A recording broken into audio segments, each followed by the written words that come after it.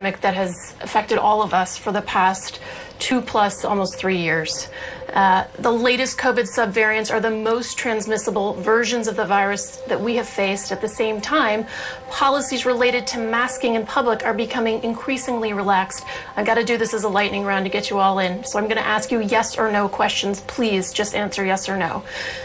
Ms. New, do you believe the federal government should reinstate any federal mask mandates, for example, on airplanes? Yes.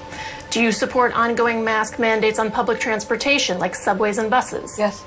Should the COVID vaccine be required for public school children? Yes. Mr. Jones, same questions. It's going to be tough for me to remember all three. So do you believe the federal government should reinstate any federal mask mandates, for example, on airplanes? If public health officials determine that that's appropriate, then yes. Do you support ongoing mask mandates on public transportation? Yes. And should the COVID vaccine be required for school children? Absolutely. Ms. Simon? Yes, yes, and yes. Ms. Rivera? Yes to all of the above. Ms. Holtzman? Ditto.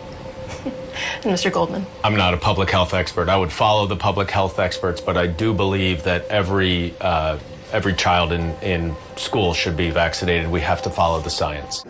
What you just said is one of the most insanely idiotic things I have ever heard.